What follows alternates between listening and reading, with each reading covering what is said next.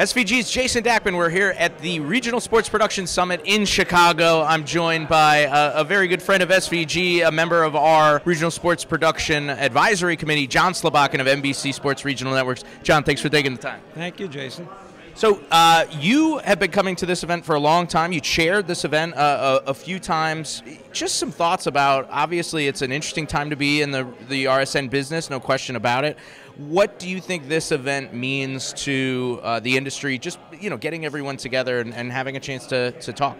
Well, first of all, thank you for putting it together. It's an amazing event. It is every year, and every year it's a reminder of the esprit de corps amongst the RSN group. I mean, I as someone who's been in the regional sports network business almost all of my professional career, over the years to see everybody come together in difficult times and really create a relationship that has now extended into like what would be considered like somewhat normal business opportunities.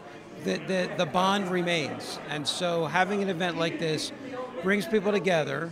It brings them together to that recognition of, oh, like I know you, you know me, we know what we do, we can kind of learn from each other, which has really been a significant event that's happened over the last several years with the RSN group, and this event is kind of a it's kind of a sealer for that. It's a reminder of that, and I think it's like you talked about at the beginning of the meeting, that you want people to be able to have side conversations, and it's about building relationships, and I think this is what this represents as much as anything. It's an opportunity for people to build on relationships they have, forge new relationships, and just feel that commonality of the RSN business, the RSN ecosystem is very independent, is very codependent. And so being with the people that you are codependent with, it really gives you that sense of community. Yeah, couldn't agree more. And one thing that the entire industry has seen, and everyone helped and worked together on this, was changing production models. Obviously with the pandemic, it forced a lot of people's hands to rethink the way that they produce live games. Of course, budgetary constraints, logistical constraints. People have had to think outside the box. In your guys' case, you moved to a new production model for a lot of away games. Can you tell us a little bit about that and how it's evolved over the last 18 to 24 months? Sure, yeah. Look, a little bit of a history lesson. Forever and a day, regional productions were generally done side by side. Even if they were dual feeds, it was two separate productions that were, sharing some resources, not to the extent that they could, but it was seen kind of as a hit or miss depending on where you went, and depending on, some shows, some cities are bigger cities, shows are bigger shows, so you kind of like mix and match during the course of the year. Then the pandemic hit, and then we had no games, and then we had clean feed games, and the clean feed games were in place for more than a year. And in that period of a year, a number of people, not just myself, but other industry leaders that were responsible for managing a significant amount of live production, realized that clean feeds were not the answer. They were a necessity, and we thank everybody for kind of working together in that process.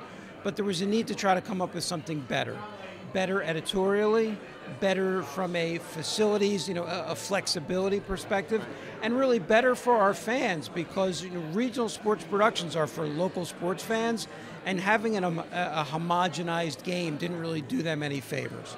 So one of the things that we looked at was a model that some of the mobile unit vendors were working on. We partnered with Game Creek Video. They called their solution Game Creek Anywhere. Mobile TV Group called their solution Cloud Control. We partner with Game Creek for our home productions. We work with Mobile TV Group for many of our road productions. But to me, we called them internally at NBC, we called them RAPs, which was essentially remote access productions, because that's really what they are. You're accessing a facility that is not where you are, but you're still able to get that truck feeling. We went live with that in the winter of 2022, which now is a year and a half ago. But at the time, it was somewhat groundbreaking, because all of the NBC RSNs kind of did it. We literally flipped a switch like in a matter of a couple of days. We had rehearsed, so we had planned for it. It wasn't like we just were throwing spaghetti against the wall, but it was a relatively quick, rapid change. And now we're a year and a half in.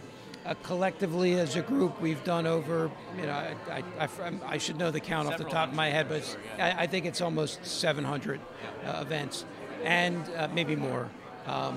But it's become commonplace. But one of the things, and I give a lot of credit to the people who work for us, and the Bally's Group adapted this because they're partners with Mobile TV Group for home games.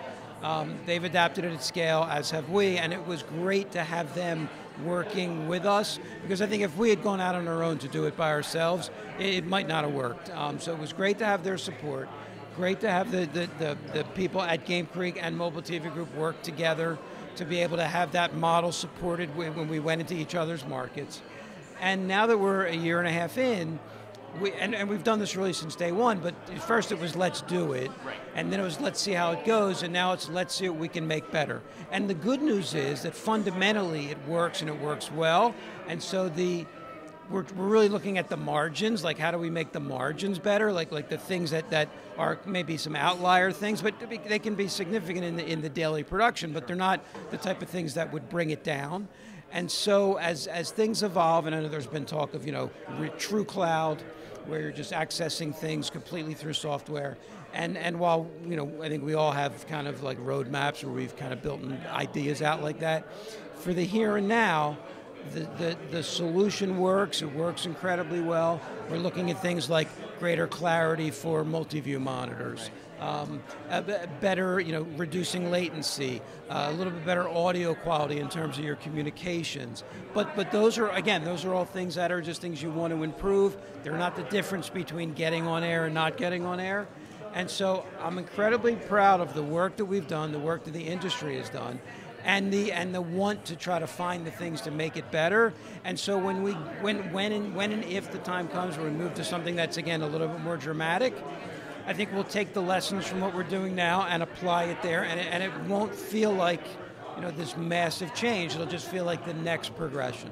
Well, it's been amazing to see just how quickly the bleeding edge became the norm for you guys and for the industry at large. And like you said, that doesn't happen if everybody doesn't work together.